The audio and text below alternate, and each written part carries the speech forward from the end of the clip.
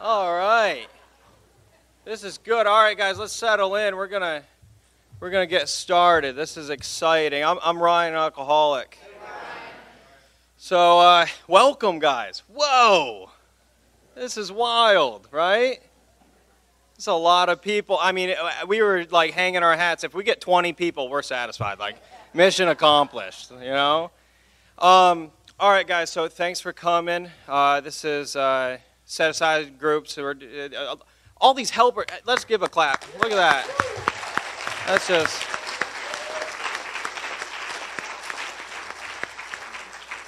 I mean, that's just impressive. A lot of work went into this, and so we're glad you guys could be a part of this. This is really good. So the bathrooms, if you guys haven't found out, if you're still holding in, it's over here to the right. Do that there, and also if you're a smoker of the cigarettes, then it's out here to the left. There's a couple buckets. Please, come on. The church has been so nice to us, right? Our regular Saturday meeting, we meet here. They're great to us. They let us pay rent, and they give us what we want most of the time. And they let us rent this space, so they're really nice. Let's be nice to them. And also, be nice to each other. We don't have many bathrooms, so don't push and shove. The spaghetti, I mean, that was terrific. Okay.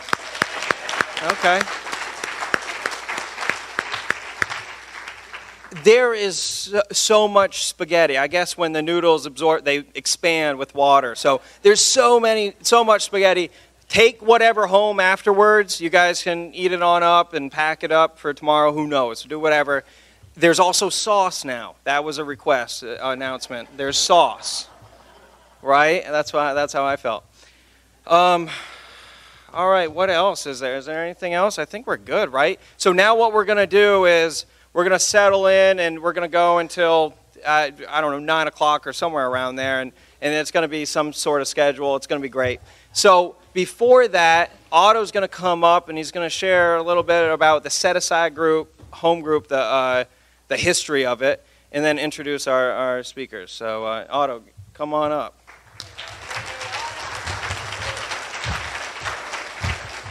Hey, I'm Otto. I'm an alcoholic. I'm really nervous. I was telling my dad I'm pretty nervous. I'm gonna have to give the set aside group history. He's like, well, I would be too. That sounds pretty stupid, you know. so, but I'm gonna do it.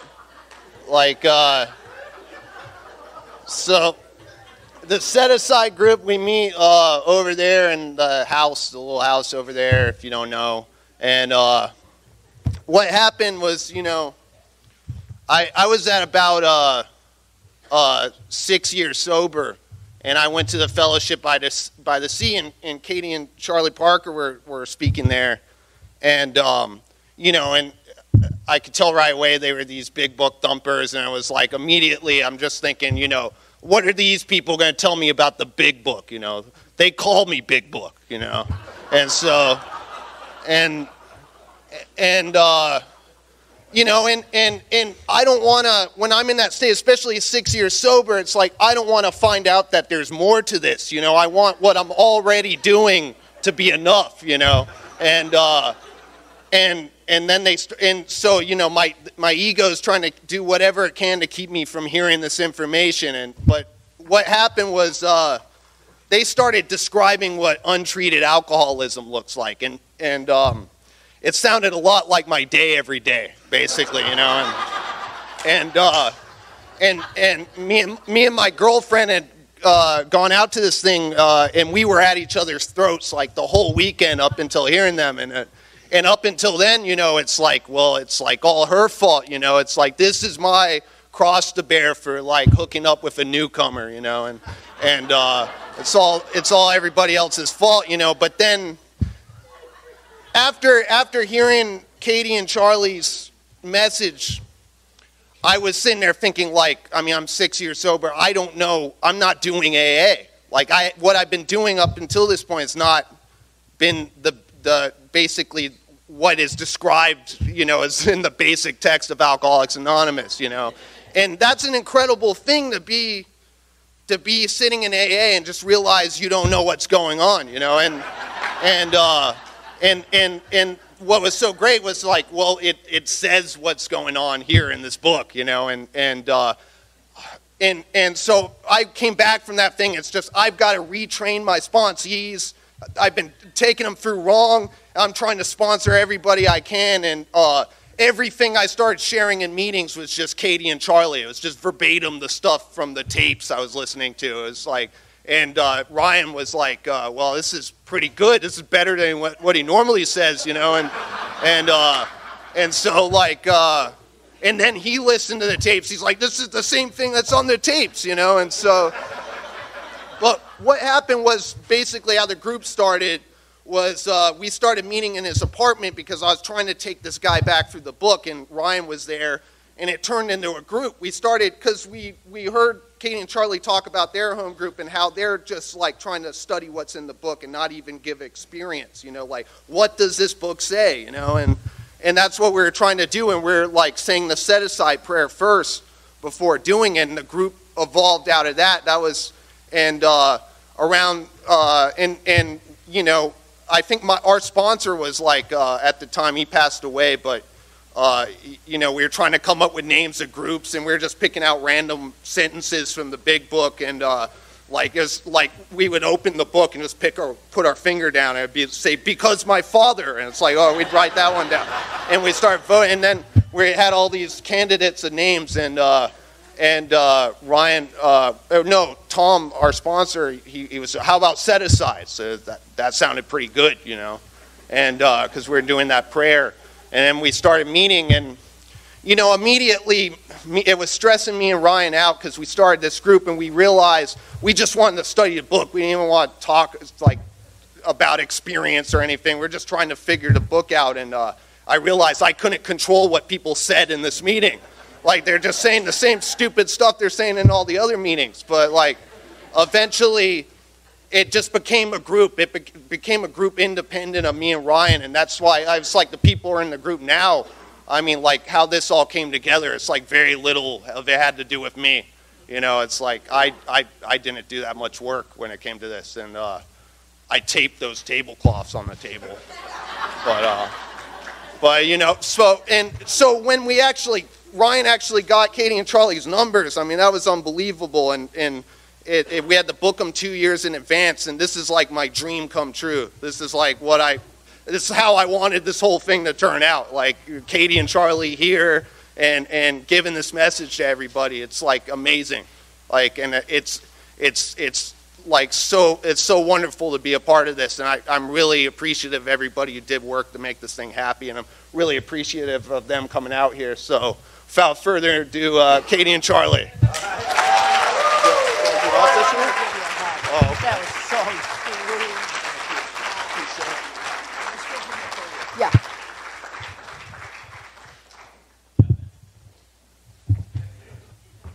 I thought I had a few minutes.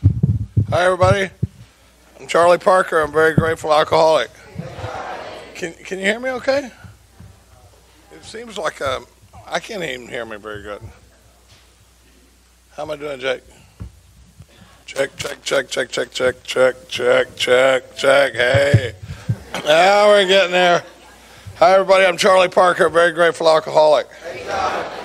Boy, are we happy to be here. I like Charlotte. I like the whole area. And, gosh, what a great introduction. I don't know if I can follow that. Yeah, what a natural speaker Otto is. That was really, that was awesome. Yeah. We're going to, I think I'm going to lose this.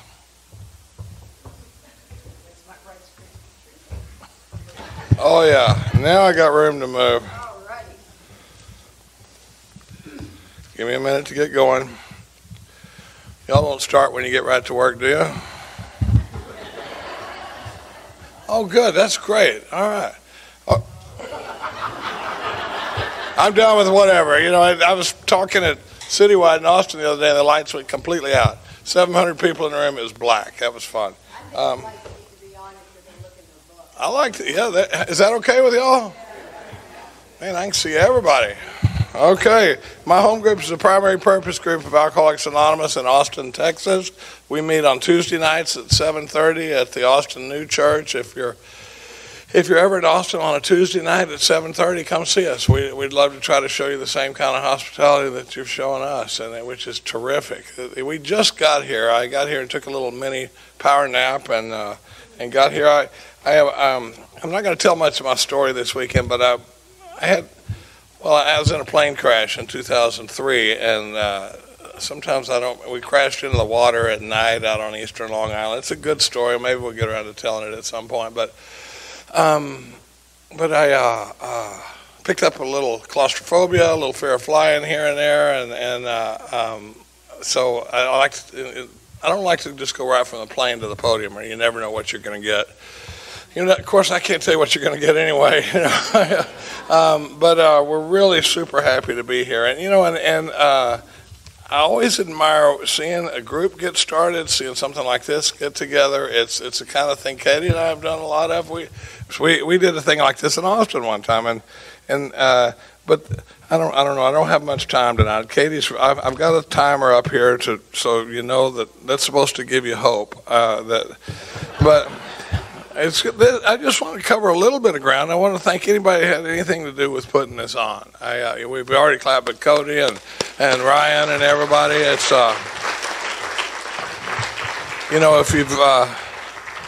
if you've been to many of these things, they don't just come together. And it's kind of like once you've been married, it makes going to a wedding seem really simple, because after you go through putting one on, the next thing you go, man, all I got to do is put a suit on and I get to go and I don't have to do anything. It's kind of like that with these things. And a lot of people do a lot of work to get something like this to come off. And if it's like the people at home, there's also a lot of people that didn't do a darn thing, but we have a lot of ideas about how it could have been done a little bit better, and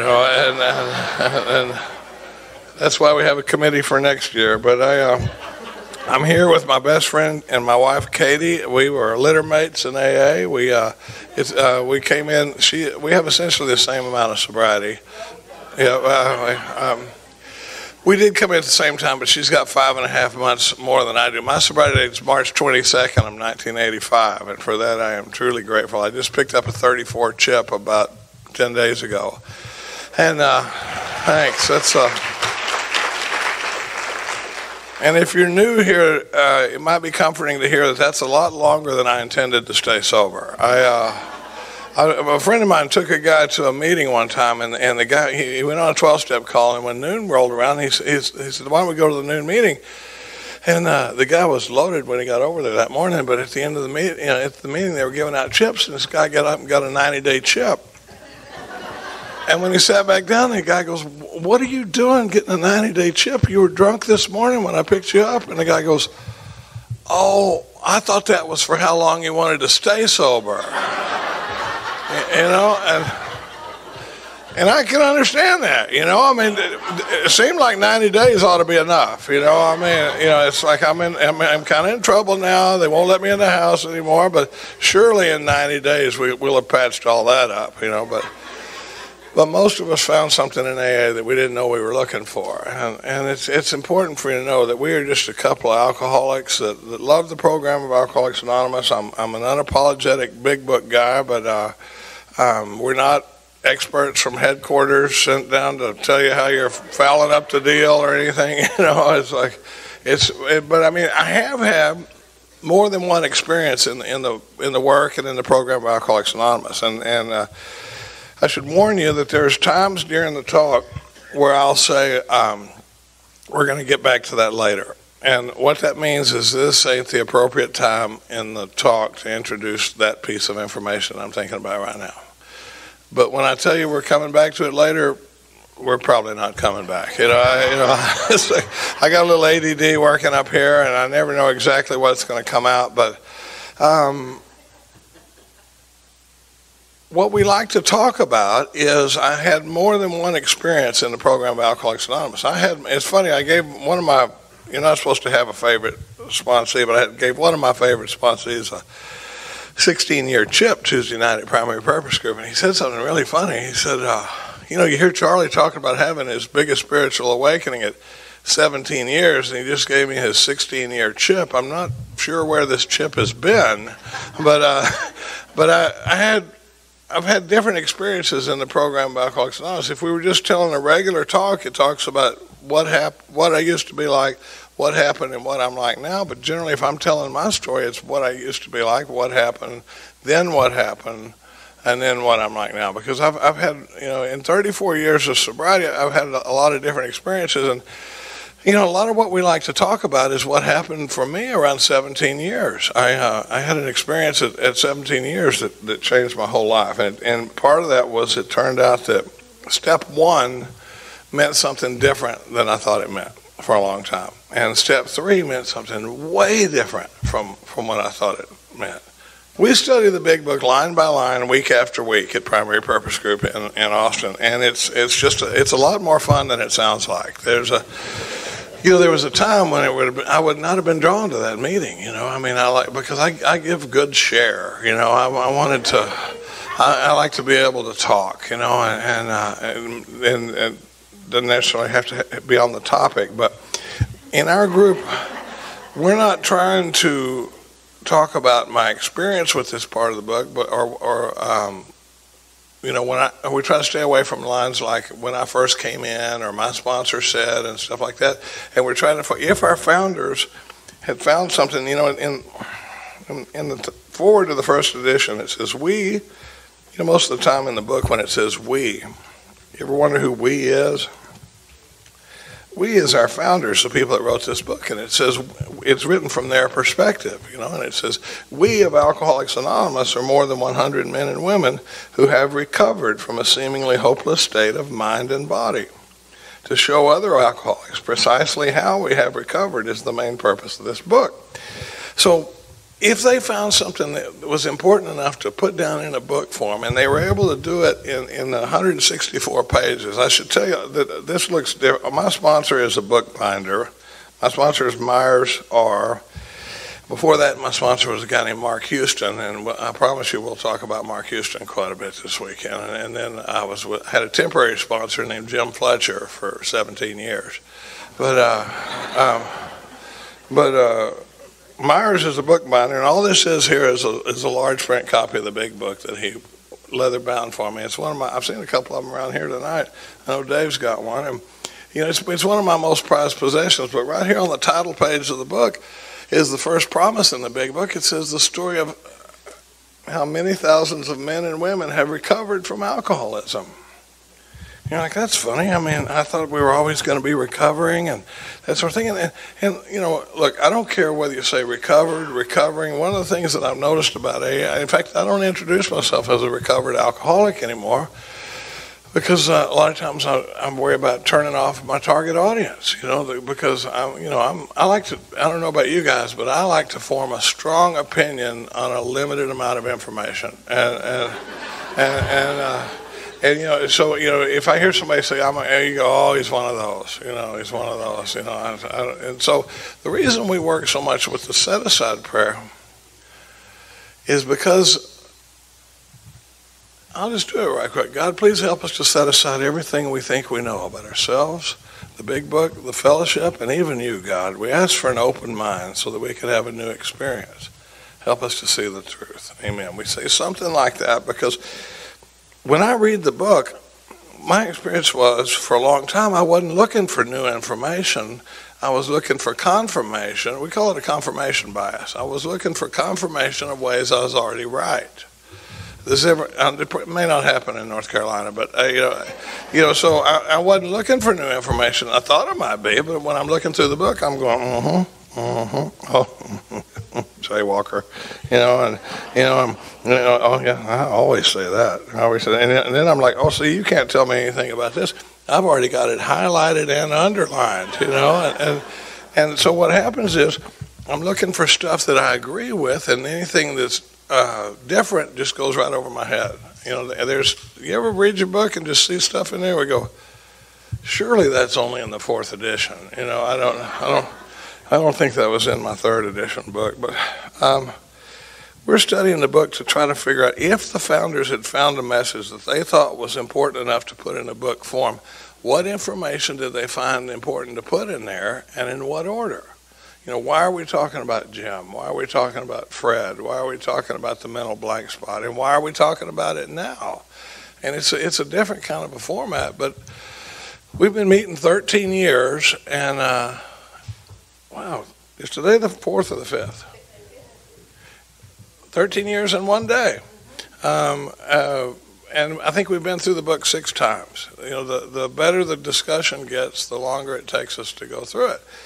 But we're going to talk about, one of the things I'm going to talk about is my first pass through the steps, and then I had this big experience because, well, I came in and my first sponsor did it.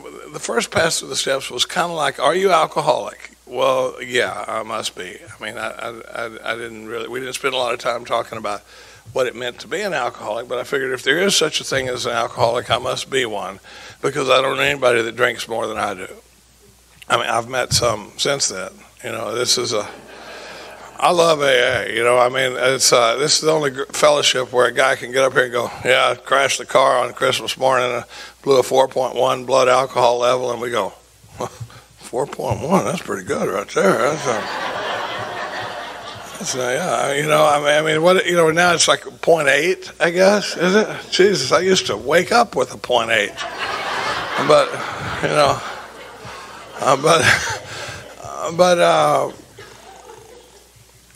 Are you alcoholic, and do you believe in a power greater than yourself? And we had to dance around that issue for a while, because, I may talk about the difference in that, but, the weaker the first step experience is, it seems like the more time you have to spend talking about the second step. When you really pound the first step experience, the second step seems to go a little faster. When it says, we in our turn sought the same escape with the desperation of a drowning man. One of the things that I love about working with drowning men is they don't ask a lot of questions. I mean, once you, but I'll get to that later.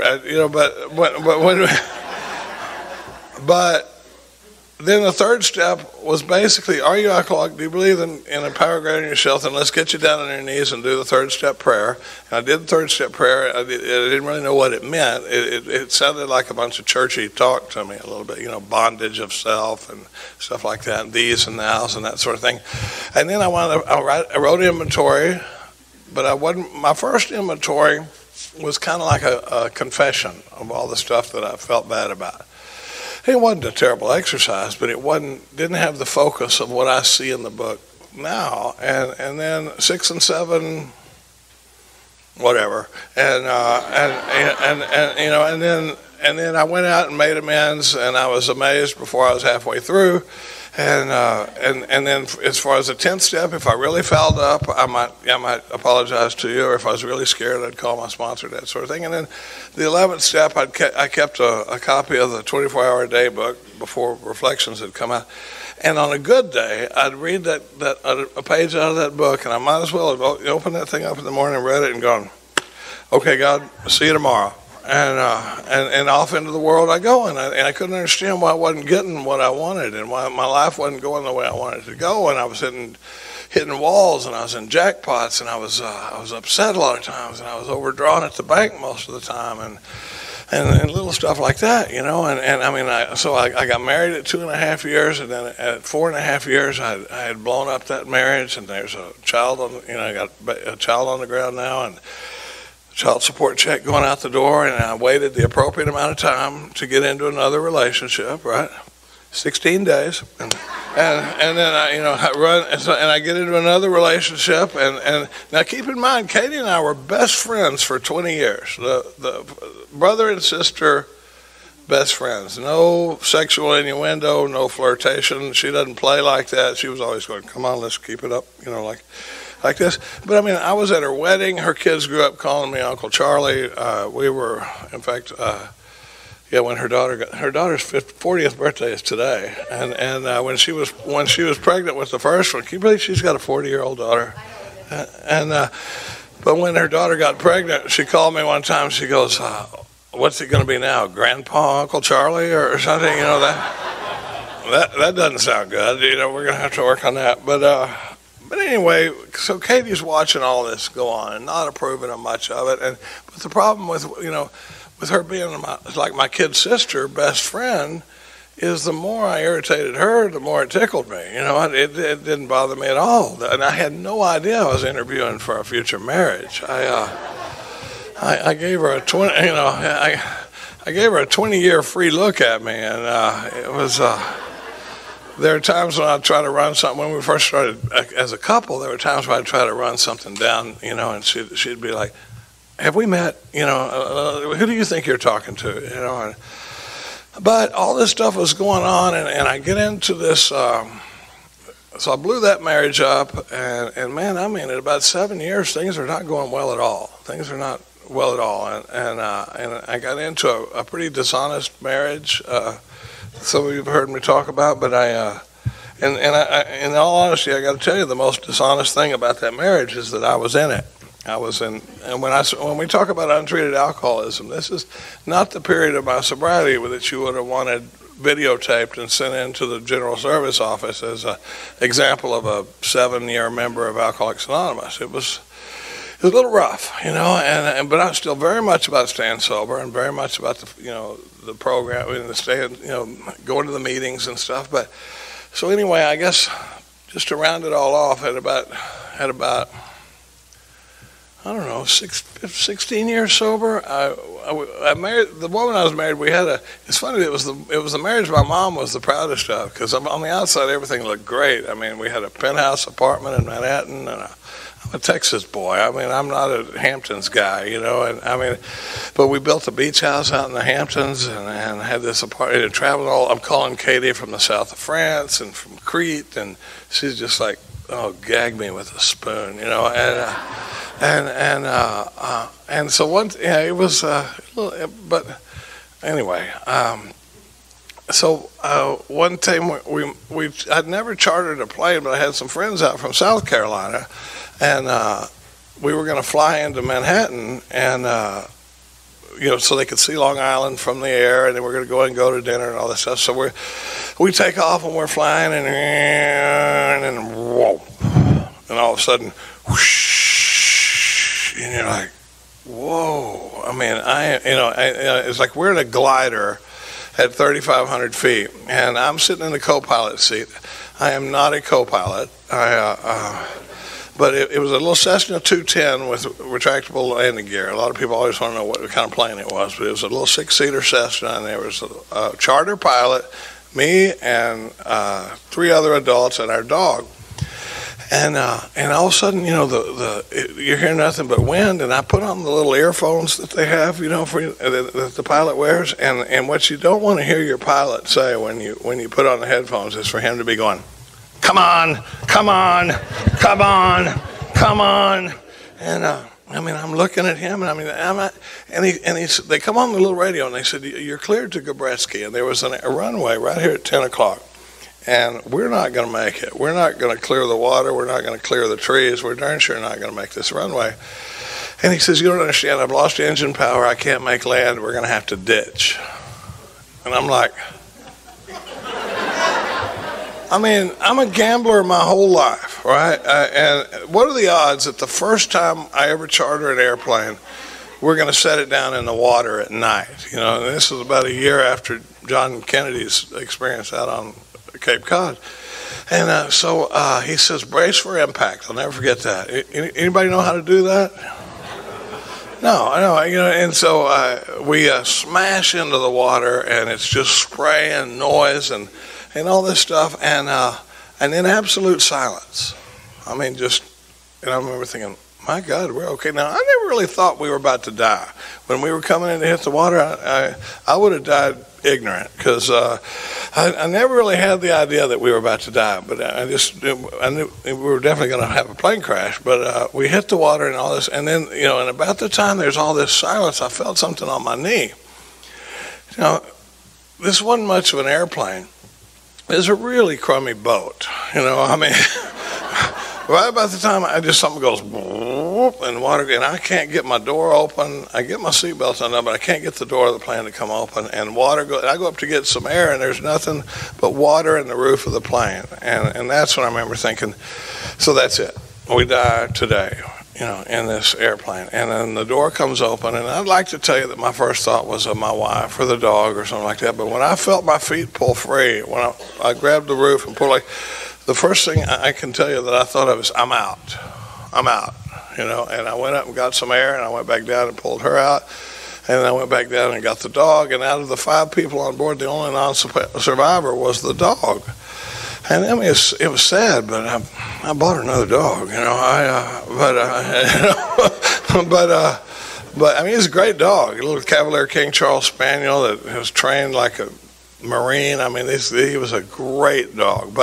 And then we wind up on the news with this little cub reporter that was trying to make a name for himself with CNN at the time. His name was Anderson Cooper.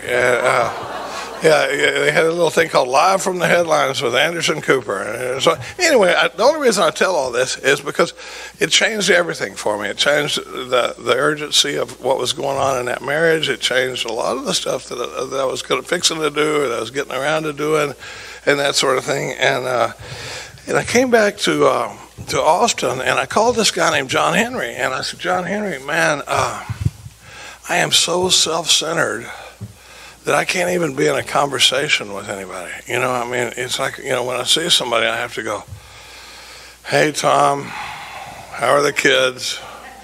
And act like I give a flip about the answer, because I don't. All I care about is me and me and me. And I didn't even know it was mentioned in our book. Right? I was working a program at the time like the problem was alcohol, and if you don't drink, you get an A,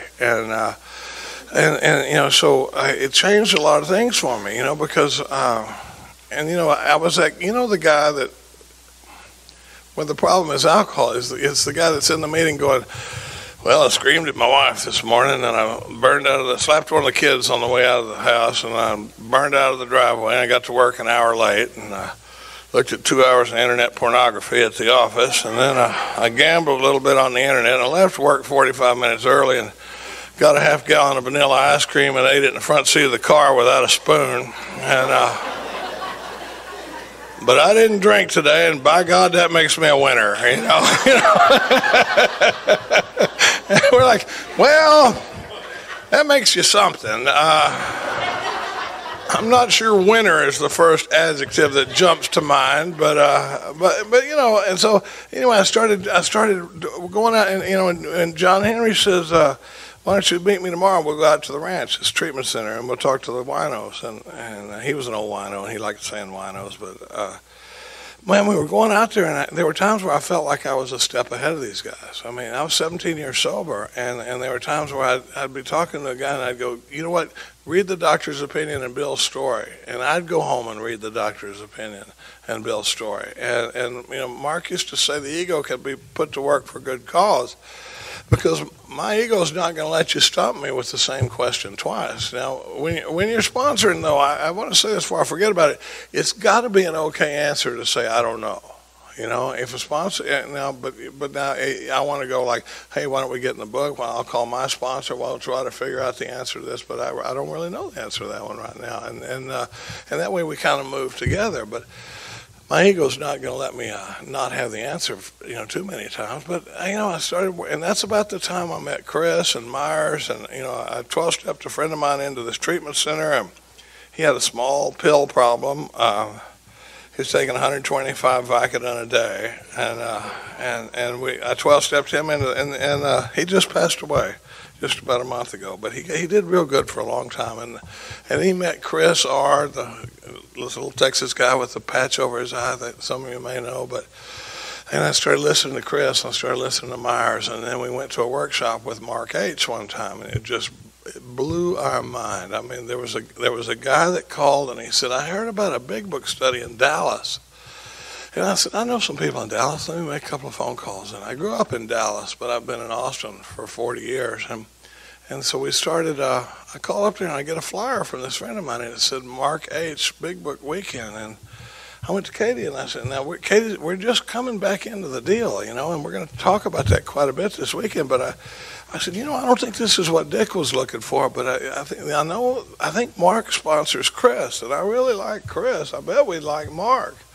And so we went up there, and I mean, it just blew our mind. And not too long after that, Mark moved to Austin, and I asked him to sponsor me, and I was able to work with Mark for 4 years before he passed away one night when we were in North Carolina. Katie and Bob D were doing a big book workshop in 2010, and we got a call after the Friday night session that Mark had passed away suddenly. He sat at my table. We have a meeting at my house called the Common Solution, and we want to be one voice, one message. Whoever you're talking to at the table, you should be getting essentially the same AA message. And we meet every Thursday night. And on one of his tapes, Mark said the best AA he'd ever been involved in was this little Thursday night meeting. It just knocked me down because I knew it was.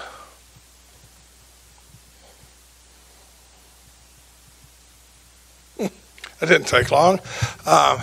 I should tell you, I'm a big guy. I ride Harleys. I shoot shotguns competitively. I'm liable to cry like a little girl in a pink dress up here at any minute, you know. But I knew it was the best AA I'd ever been involved in. But it really shocked me to hear Mark say it was the best AA he'd ever been involved in. But man, we would sit there and talk. We had spiritual consent with each other, and we're following the path of consideration, the set aside prayer, and just there's so much to talk about. But my life just took off, and my program changed entirely. And it's funny. You talked about it, when you start doing some of this stuff differently. I had a sponsee one time. He called me and he said, "I got 2 more sponsees this morning at the Saturday morning meeting." And I said, "Hey, let me ask you a question." I said, "Before we started working together, were you sharing in meetings?" He goes, "Oh, every meeting I went to. I'm talking every meeting, absolutely." And I said, "Was anybody ever asking you for your phone number?" And he goes, "Oh, no. I've been thinking about a little Jeff Foxworthy type of routine, except you might be an untreated alcoholism and one of them is going to be if you share in every meeting you go to and nobody ever asks for your number, it might be an untreated alcoholism,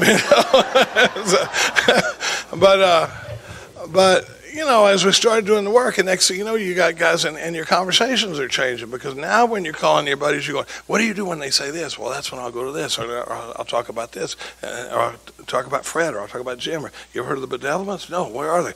They're on page 52. What do they say?" And that stuff like that. We started, and it reminded me of that part in Vision for You, where it said, "Scarcely an evening passed that there wasn't a gathering of us happy in their release, talking about how to carry this message to the new guy," and so that's when things changed a lot for me. And that is the longest introduction I've ever done to step one. But I just want you to know I'm feeling really comfortable. I'm in the room now.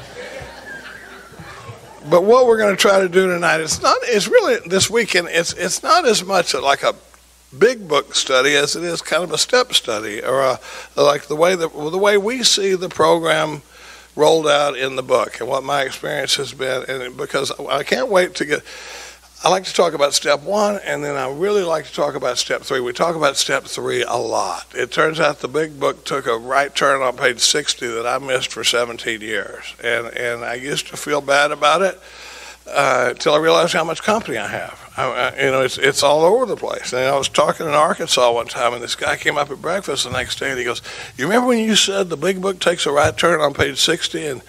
And I'd gone further into detail in this talk on it. And he said, "You missed it for 17 years?" And I said, "Yeah." He goes, "I missed it for 23 years.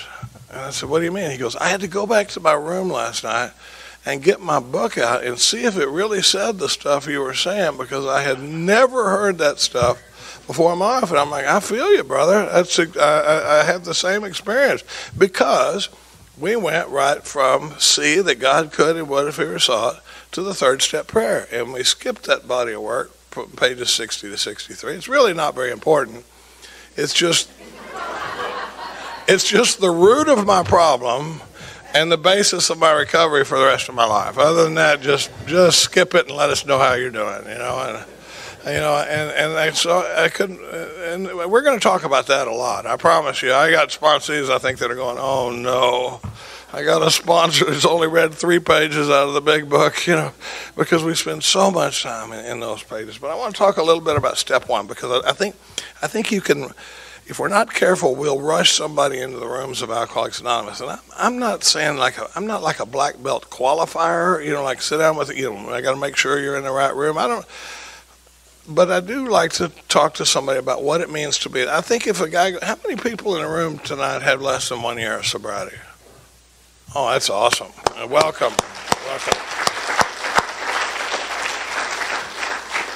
Because in my mind, if a guy goes to treatment, I say guys because I work with guys, but if a guy goes to treatment and he gets out and he knows what it means to be an alcoholic and whether or not he is one, in my mind, treatment's been a success, because I've seen a ton of people that are writing on their 4 steps that have no idea what it means to be an alcoholic or what they're supposed to be looking for in the 4th step and that sort of thing. So I think it's worth taking a minute. A friend of mine says we throw the gates wide open and then we funnel them down into nothing. And he's saying we tighten the entrance up a little bit and it opens up into everything. But the first thing, out of all the stuff in the book, our whole recovery program is in about that much of the book right there. And of that, the doctor's opinion in the first 44 pages are on step 1. Mark used to say, otherwise you'd open the book and on page 2 it would say, God gets you sober, God keeps you sober, rock on. But if you're like me, I have to be. My first job when I sit down with a new guy is to give him what I call a fatal dose of alcoholism, a step 1 experience or a fatal dose of alcoholism. I love doing it at treatment centers and stuff like that because you can see it when it happens, But what makes AA a big deal is an understanding of 3 things: an understanding of the problem with alcoholism, an understanding of the solution to that problem, and then a program of action that'll bring about that solution. And I like to use the analogy of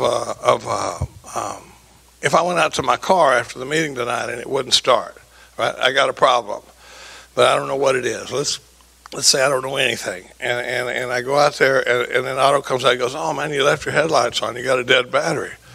Okay, now I know what the problem is, right? Am I going anywhere? No, because I need a solution. Well, what's the solution? We got to get some juice in that battery, because the battery turns a starter, and the starter turns, and then it fires, and I start to say, "Oh, okay, now I understand the solution to my problem." But I'm still not going anywhere because I don't know how to get juice into the battery. But then let's say that somebody pulls up and says, "Hey, stand by right here. I got jumper cables in my trunk. I'm going to go over there. We'll put black on black, red on red. I'm going to rev the engine. When I give you the signal, turn the key." Now I've got a program of action that'll bring about the solution to my problem. Does that make sense?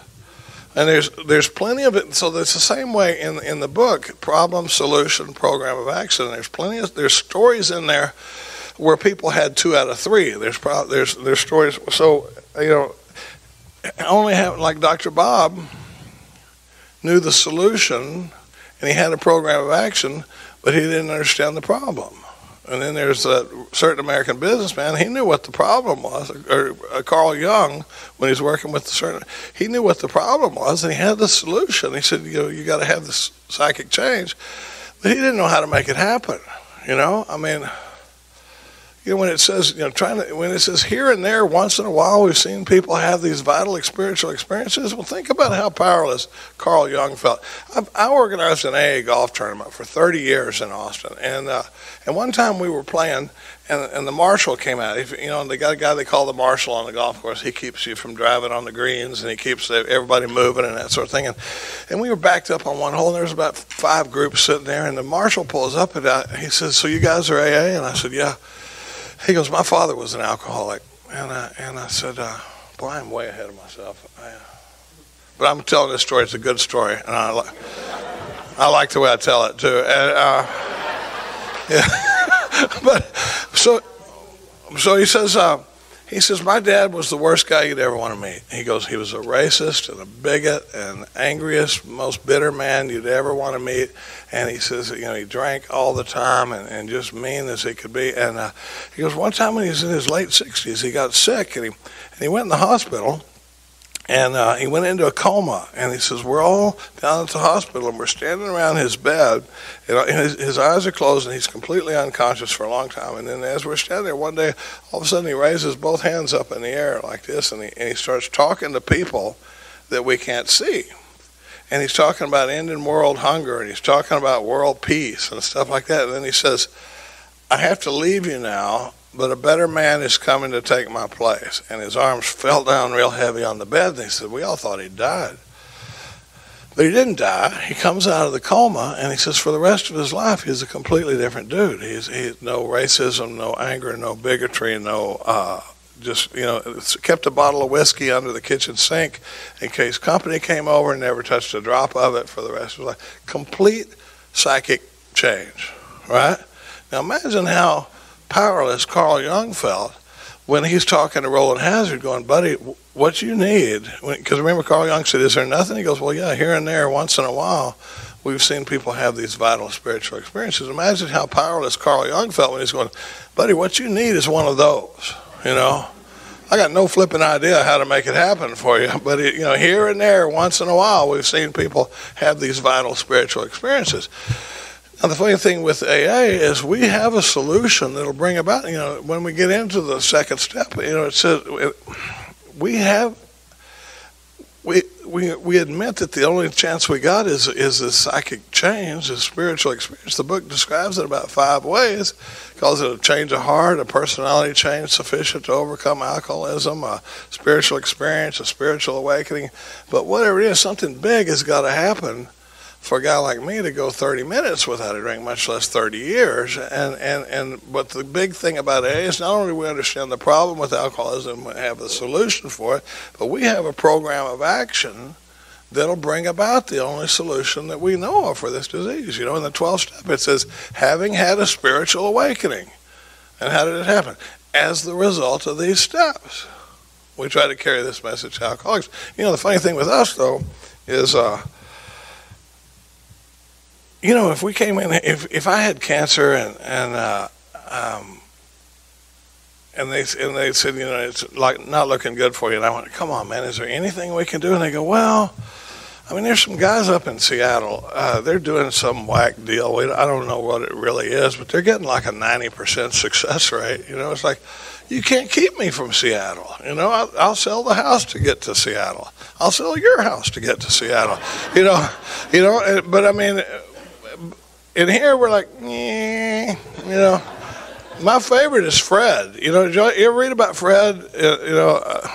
I like to say I'm a lot like Fred, except for the job and the wife and the kids and the likable personality. But Fred had everything going for him, and he can't. He says, I got some of the symptoms you guys have, but I don't think I've got it like you guys have it. I think I can whip this deal on my own. And it says, where'd she go? We heard no more of Fred for a while. The ladies here that had that T-shirt on at Appalachian. Where is she? Right there. Yeah, she had a T-shirt on at Appalachian Roundup the other day. It said, we heard no more of Fred for a while. And then later, they get a call saying Fred's back in the hospital. I love Fred, because he's back in the hospital. They go to him, they go see him, and it says we piled on him. They piled on me heaps of evidence from their own experience. And why would they do that? Why would they sit there and tell their own stories? Heaps of. It says this process snuffed out the last flicker of conviction that I could do the job myself. That's what I'm trying to do in a step 1 experience is crush that idea that I can do it myself. But when I fell in love with Fred is he's flat on his back. He's in the hospital for the second time. They're telling him now he knows self-knowledge ain't going to do it. And it says, I admitted that I was alcoholic and on my own I couldn't do it. But when I really fell in love with Fred was when he goes, the program of action, though entirely reasonable, seemed a bit drastic.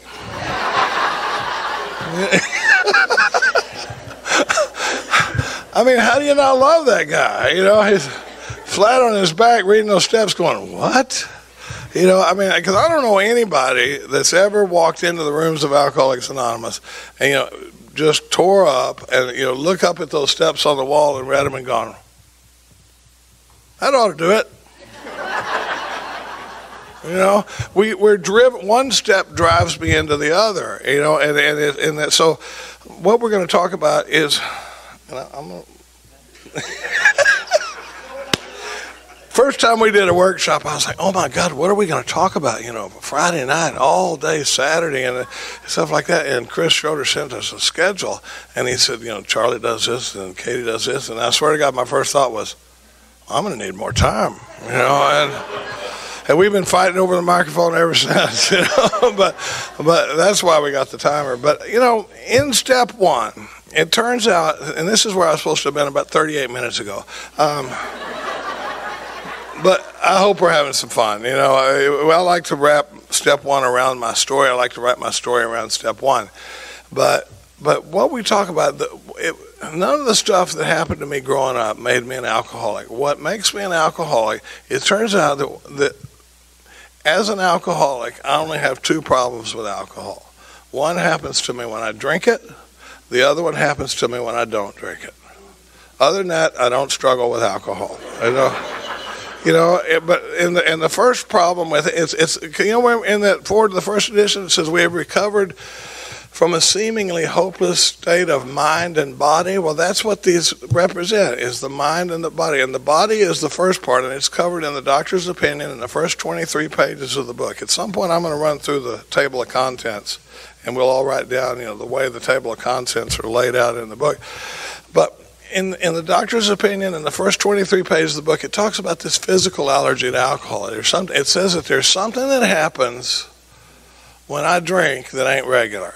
It doesn't happen to my sister. It doesn't happen to about 90% of the population. Only about 10% of the population has the potential to become alcoholic because of this physical reaction to alcohol, and he calls it the phenomenon of craving. And this is on Roman numeral 28 in your book.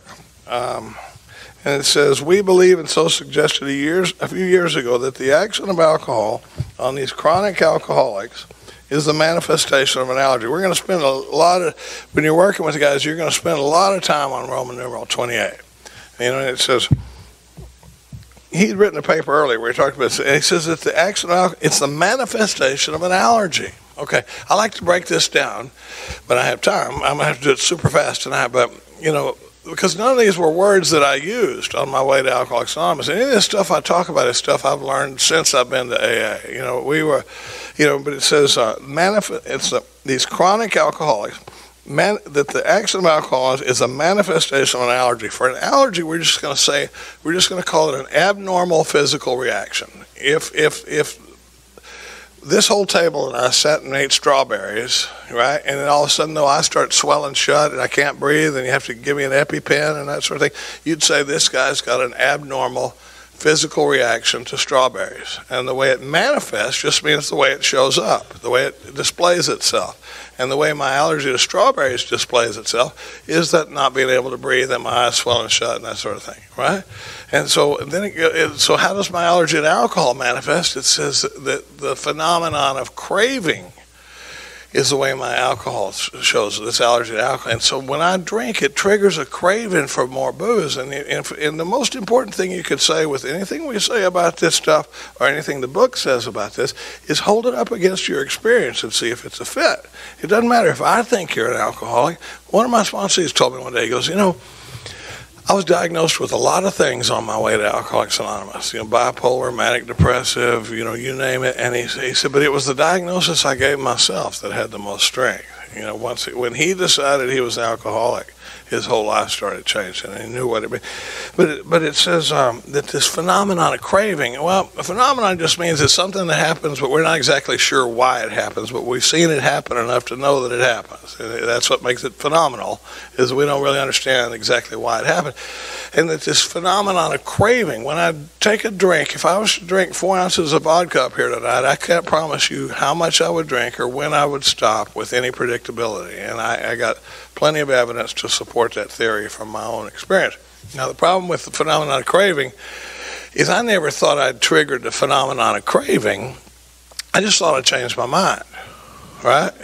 Anybody ever, I'm just going to go in, I'm just going to have a couple, I'm not going to burn it down, I'm not going to do like I did that last time, I'm not going to go to the lake, I'm not going to go, I'm not going to do any of that stuff, I'm just going to go have a couple of drinks. And then you have a couple of drinks and you go, I believe I've changed my mind.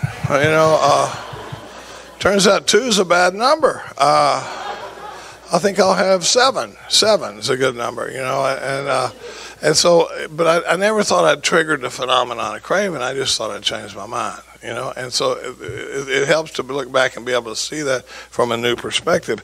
It goes into that a lot, but, you know, I love to break all this down because, you know, we act like everybody understands this, you know, on their way to Alcoholics Anonymous. But when I look back, think about, remember when you would swear to God you're not going to drink again. You tell your people, I'm not going to drink again. I swear to God this, and I mean it this time. I'm not, and you know, that BS you hear about every time an alcoholic's lips are moving, he's lying. I don't agree with it because, I mean, I meant that with every fiber of my being that I will never do this.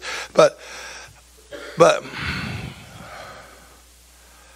think about when they look at you a month later, a week later, and you're drinking or you got a drink in your hand, they'd always ask you that question. They'd say, why'd you start drinking again? And we'd give them the only answer we got, which is what? I swear, I've said that, the biggest room I've ever said that in, it was 6,500 people at Akron Founders Day.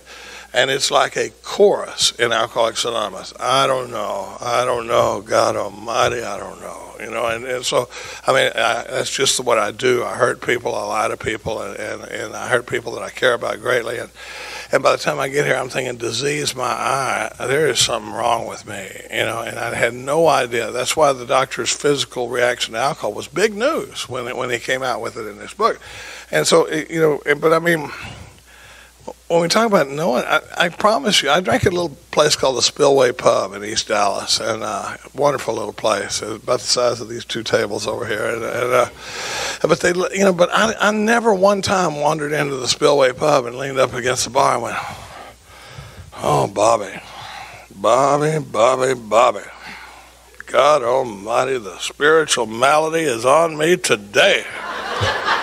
You know, I had a beer on the way over here, and it has triggered a phenomenon of craving, you know, that would just blow your mind. You know, I mean, I never, we don't talk like that. I didn't know like that. I didn't think like that. But I mean, this physical reaction to alcohol. Lovely.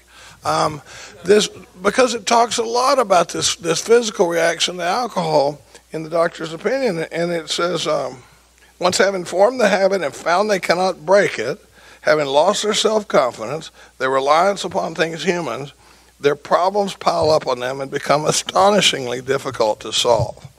And what happens is a lot of times trying to solve the problems blocks out what the real problem is. I spend my whole life trying to trim the branches of my problems, and I'm never getting down to the root of my problem. You know, and because we can still stay real busy with those.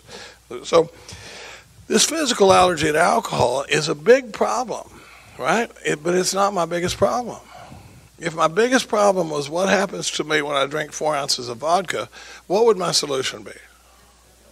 Don't drink vodka, right? Imagine, you know, what's your name? Imagine if Doug comes in here and we sit him down and we go, okay, Doug, here's the deal. You think things are going poorly, you're in a lot of trouble, you know, you got trouble at home, trouble at work, trouble, you know, a lot of financial trouble and stuff like that, and every time you get drunk, it gets away from you and that sort of thing, and he's like, yeah, we go, okay, here's the deal. Knock it off. Did that work for anybody? You know, Nancy Reagan's little Just Say No program would have just been great. For some of the young people, Nancy Reagan was the wife of a president that had a little program back in. But you know, what comes in is a bigger problem is the second piece of alcoholism. Over on page 23, you really got to stay right on this mic. I can't do it. Over on page 23, it says something interesting. It says right at the top of page 23, under that first little end of that paragraph, I've written, looking at the body stops here. It says above that, the experience of any alcoholic, well, what did they say? We're equally positive that once he takes any alcohol, whatever, into his system, something happens, both in the bodily and mental sense, which makes it virtually impossible for him to stop. The experience of any alcoholic will abundantly confirm this. I like to turn statements in the big book into questions. And here, written next to that, it says the experience of any alcoholic will confirm this, and I wrote, does my experience confirm this? That's the most important question I can ask myself is this my current belief based on my history and what I'm seeing in this book? Am I identifying with this stuff? And it says, these observations would be academic and pointless if our friend never took the first drink. What they're saying is all this stuff we've been saying about what happens when I drink wouldn't mean squat if I didn't keep drinking. And then it goes, here comes the second piece of alcoholism, which is I don't get okay when I stop drinking. To my mother, it seems like he's a good boy when he's not drinking. But she doesn't understand what happens to me when I'm not drinking. When I stop drinking, my problems don't go away. It says it back on Roman numeral 18 again. It says I get restless, irritable, discontented. You know, I mean, I'm more violent without 2 weeks without a drink in me than I am when I'm drinking. You know, and I'm much more likely to drag somebody out of their car in traffic. You know, sober, untreated for a couple of weeks. Then, you know, because I just don't get quite okay. You know, I'm restless. I get a little jumpy. I don't like the way my clothes are touching me. If I'm inside, it's sitting down, it feels like I ought to be outside walking around. If I'm outside walking around, it feels like I ought to be inside lying down. But wherever I'm at, that ain't it. Right? Can anybody relate to that? You know, and then it says irritable. Now, irritable's kind of uncool. I don't really want to be called. I sponsored this guy from Alabama that I just loved. And one time he called me, and he'd been at work. He's a union electrician. He called me, and he goes, man, I got a little irritated in traffic on the way home today, and my boss irritated me at work pretty bad. And then I got home, my wife kind of irritated me. And I'm shortening the story up, you know. But I said, you know, I hear you talking a lot about being irritated. He goes, yeah. I said, you probably wouldn't like being described as irritable. And he goes, no, I wouldn't. You know, because if I'm irritated, that's y'all's fault, right? But if I'm irritable, that makes it sound like there's something wrong with me, you know? And boy, you know, and we're going to get around to talking about, I like to say that I'm in the entirely different angle business, you know? The biggest movement I can take with a guy is moving him from my problems are coming at me to my problems are coming from me, you know? And we're going to talk about that a lot. But this second piece of irritable, you know, irritable is just where, like, you know, you ever notice in traffic anybody going slower than you are is a moron? Does that hold for y'all? You know, and then anybody going faster than me is a maniac. Yeah, you know, and so all eyes on me because I'm always going the perfect speed. You know, but every once in a while I look up and I'm the moron or I'm the maniac. You know, and then irritable,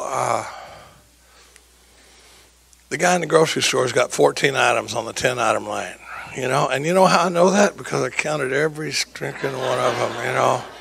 And I'm policeman of the world, you know, so on the wrong day, I'm the guy that's going to go, hey, pal, which 4 of those items you want to put back, you know? And if he comes back with the wrong answer, it's just a bad day at the grocery store, you know, because now I got to explain to my family how I got arrested buying milk, you know, but you're like, by God, there is chaos in society, and somebody's got to do something about it, and if not me, who, you know, and you know, now the other thing about it, though, that we start seeing in inventory is I'm also a hypocrite, and I like double standards, so don't step to me when I got 14 items on the 10-item lane, because that's different, you know, I got a story to go with mine, and we're going to talk, because, you know, like, 4 of them are green beans, and that really is 1 item, you know, and stuff like that. But anyway, irritable, and I don't like the deal I'm getting in, and so eventually what happens is I get so uncomfortable that I need relief. And when I need relief, you can't tell a guy like me, think the drink all the way through, or play the tape all the way through, or don't drink no matter what, because I drink no matter what. And so what happens is I get caught in this terrible cycle where I drink until I have to stop, and then I stop until I have to drink. And then I drink until I have to stop, and I stop until I have to drink. And if you're caught in that terrible cycle, believe me, there's a bottom below the bottom you know. I always tell the guys I work with, don't ever say it can't get any worse. You know, that just shows a lack of imagination. You know, it's like, you might look up in 3 years and go, my God, I wish I'd quit back in 2019 when things were still going pretty good. You know, and then, you know, it's interesting, the way the book rolls it out, it talks about that terrible cycle, and then they bring about the solution, and it's almost like they go, oh, wait a minute, we may run him off, let's talk more about alcoholism. And the thing I got to add into that terrible cycle is that there's also, even when I'm not feeling driven by discomfort, there's the mental blank spot I have to worry about. You know, that I might just out of nowhere one day just bust off and have it, take a drink like it was ginger ale. So it all adds up to a lovely package. But the thing about it is there is no good news at the end of step one. I've seen, but I love giving a guy what I call a fatal dose of alcoholism, or a first step experience. And I've given this talk in treatment center many, many times, and you see the guys lean forward in their chairs, and you can see them going, hold on just a minute. I've been in and out of AA for 18 years, and I have never heard the stuff you're talking about. And it explains a lot of things I've never been able to explain. It explains why when I start drinking, it always gets away from me. It explains why when I really, really, really want to stop, I can't pull it off. AA is not for people that can make their mind up to stop drinking and pull it off. A guy that can make up his mind to quit drinking and pull it off doesn't even belong in Alcoholics Anonymous. AA is for guys like me who swear to God I'm never going to do this again, and I mean it with every fiber of my being, and I do it again. And I do it again, and I do it again, and I do it again. And there's that hopelessness in step one. There is a surrender that takes place when all of a sudden I go, my God, if I've got it the way you describe it, I got no shot. I got no shot of tackling this thing with willpower. Trying to stop alcoholism with willpower is like trying to stop a freight train with a butterfly net. It's just woefully insufficient, but there's something that happens where all of a sudden I go, my God, no wonder, because, when we talk about the insanity of that first drink, the craziest decision a guy like me can make is to take another run at this thing, to take another drink, to see when I have zero evidence to indicate that it's going to go well, and mountains of evidence to support that it's not going to go well, and I drink anyway. And the thing I never understood for a long time is that I make that decision stone cold sober. I can't blame the first drink on being loaded. I make that decision sober because I get so uncomfortable without a drink in me. So that's where that terrible cycle drives me. And there's a surrender that takes place in that process, and strapped to that surrender is a willingness to go through the rest of the work. That's why we talk about that desperation. It says, we in our turn sought the same escape with the desperation of a drowning man.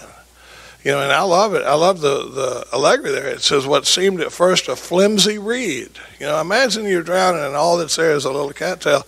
It says, turned out to be the loving and powerful hand of God.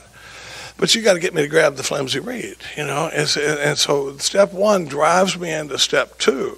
And I really feel like the more profound the step, if my step one experience is academic, then my step three is just going to be kind of a mental exercise. But when that step one moves from my head down to the center of my being, I am desperate for a power that'll solve that problem. And that's when you go, what do you want me to do? And the next thing you're going to hear out of me is, okay, I did that. Now what do you want me to do? And from that point, so step one drives me into step two. And step two mainly talks about setting aside prejudice, the things that whether it's past, so all the old ideas that I bring in, I don't have time to go into it, but we probably will later. We're going to circle back to some of this stuff later. But, believe me, I mean, Katie, I wound up recapping what she said and stuff, and there's a lot of dynamics going on up here, let's just say that. But I think when the book talks about being properly armed with the facts about ourselves, being able to, I don't know which is cooler, having a spiritual awakening as a result of this work, or being able to show somebody else how to have a spiritual awakening as a result of this work. But being able to transmit that step one experience will motivate. It can be the difference between life and death for somebody coming in, because if they think, I just like to party or something, being able to smash that, if I give step one to a guy and he's not a little scared and depressed, either I didn't do a good job of describing it, or he's not one of us, or he's psychotic and we really struggle helping him anyway. Because there's no good news at the end of step one. The end of step one is that I have no shot on my own power. But what it does is it rolls into step two, and I'm curious to see what Katie's going to do. But We're going to take a little 10-minute break, and we'll just keep this thing rolling through tonight and tomorrow. And I really appreciate y'all listening tonight. Thanks.